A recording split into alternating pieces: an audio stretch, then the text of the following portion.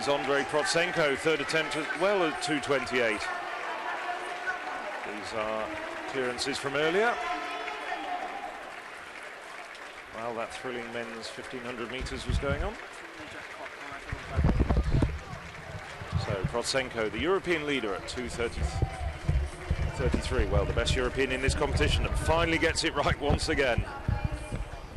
Nice jump there from Prochenko, really showing what he was capable of.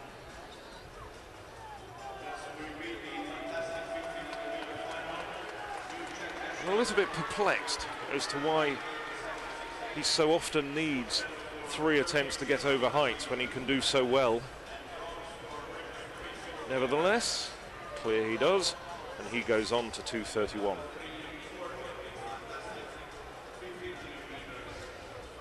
So needed 3 attempts to get over 2:24 and another 3.